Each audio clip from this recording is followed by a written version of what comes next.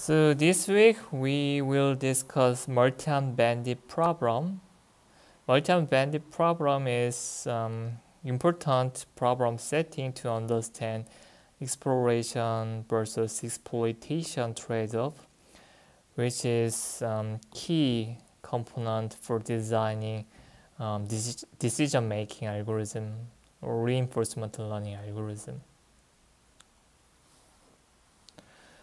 This talk consists of three parts. I will first introduce what is multi-armed bandit problem, and then I will introduce Bernoulli bandit setting, where each outcome, each return is basically Bernoulli distribution, either 0 or 1 with hidden parameters.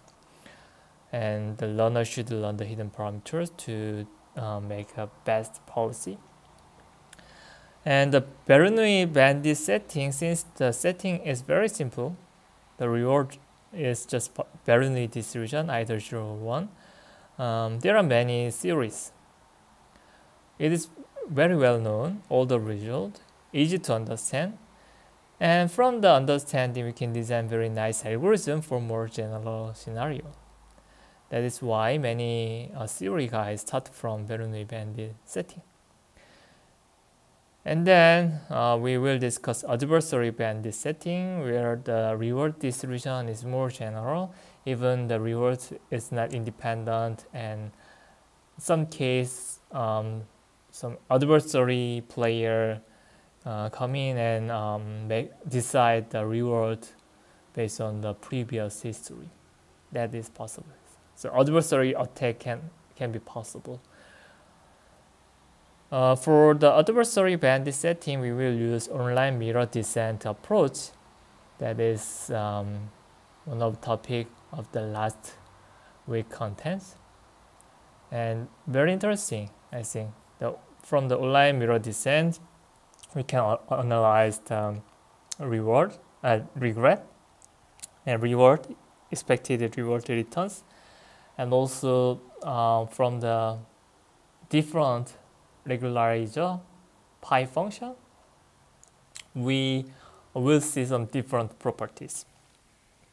Okay. The multi-armed bandit name comes from the slot machine examples. So let's imagine we go to Las Vegas after pandemic, this situation. When you go to some hotels in Las Vegas, there are a bunch of slot machines. And usually each slot machine in a casino has different hidden parameter setting. The expected return is different across the different slot machines. So for this case, I think the winning strategy is finding the best slot machine that gives us the highest return on average, and then play the best slot machine all the time. That will be the I think the best strategy for the slot machine case. But the problem is all hidden setting, the player don't know. We don't know what is the expected return for one single slot machine or all the slot machines. So we have to guess hidden parameters from the place, play several times, and observe the returns, and then estimate the hidden parameter, expected return of each slot machine. But when you spend too much time to learn the hidden parameters, then you already lose every year gambling budget, so there is no more chance to play. So that is absolutely crappy strategy, very bad strategy for the slot machine case. So maybe some other strategy, just choose few of slot machine and play them all the time, and just play the empirically good slot machine all the time after just a few observations. That is possible because we save many exploration phase, because we limit the number of plays for each slot machines for the exploration purpose. maybe we can obtain better returns compared to the just pure exploration settings. But the problem is, in that case, there is always some chance we find wrong best machine, because every return is kind of random. If we unlucky, there is always chance we the first few iteration for the first few iteration, very bad slot machine give us very nice returns. So we believe very bad slot machine is really good slot machine. So we play the very bad slot machine all the time for the remaining time. It is possible for the this Las Vegas setting. So multi-hand bandit algorithm want to escape such scenario. We don't want to purely explore rate all the time. That totally wastes your gambling budget. We also don't want to play bad slot machine all the time because of the first few beginner's luck of very bad slot machine. Okay, so we will see such algorithm that can escape from such bad behavior. Another interesting example is selecting a restaurant problem. So consider there are two restaurants. One is very usual place like a canteen, and the other restaurant is grand opening brand new restaurant nearby us. Okay, since we go to this usual place several times, even 100, we know the quality of food and we know price. So expected some satisfaction for this place. We know every menu, every details very well. So we know some expected return, and I think the variance of this return is very, very low. It's very close to zero because we know everything for this restaurant. Return always the same.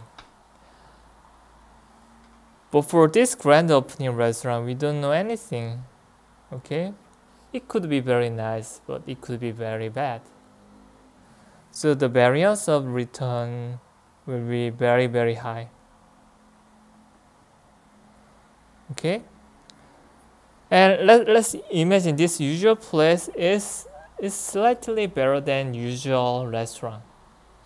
Okay, so when you take the average over whole restaurant for the return, expected return, and then compare the expected return, the usual place, and the average return over whole restaurant, then let's assume this expectation, the usual place expected return is higher than the total average reward over whole restaurant.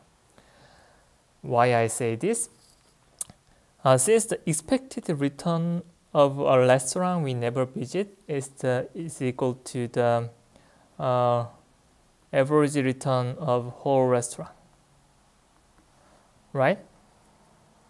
So in that case, if you consider just the expected return all the time when you make some decision, you will choose this usual place all the time. You never visit grand opening or any brand new restaurant because new restaurant always has the expected reward that is equal to the expected reward of whole entire restaurant, right? So the expected return of brand new restaurant is the expected return of entire restaurant. So if this is slightly better than average restaurant quality, the very conservative people will choose this usual place all the time forever. Okay? But there is always some chance this brand new restaurant is better than or even much better than the usual place. Never know, right? So if some people really enjoy some adventure, then maybe the people will more weight on the variance. If some action having high variance, Of course, there is some chance the return is pretty bad, but there is some chance the return is very high. Okay, so when you weight variance more than the expectation, then we have to choose this brand new restaurant. Betting to the chance this restaurant is very good. Okay, so this is very interesting problem. How can we balance the expectation and variance to decide the restaurant, to decide something? Okay, so in Bandit algorithm, some part of Bandit algorithm, they usually try to balancing the expected return and the variance of return to design some metric to decide one action among many possible choices. We will discuss such a thing throughout today's class. Another very important application for the multi-bandit setting is sequential treatment. Okay, let's imagine there is a doctor and a sequence of patient, and the doctor has to make a treatment process, decide treatment process to each patient. Okay, let's imagine there are two types of treatment. One is cured by lead pills, and one is by blue pills. So let's imagine this sequence. At the first time, the doctor tried with the lead pill, but the outcome was bad. The second trial again tried with lead pill, but the result was bad. The third trial, so since we observed two bad outcomes with lead pill, change the action to blue pill and observe very nice result. And then again choose blue pill and observe very nice. But still there is some chance the first two outcome is just unlucky case. The lead pill indeed very good. There always some chance because we only observe just two cases. So revisit the blue lead pill again for the fifth trial, but still observe the very bad, and so on. So using this observation, the doctor has to choose whether use lead pill or blue pill. Okay, that is called sequential treatment scenario. One interesting here again is we can know the outcome of each pill when you use the treatment to a patient.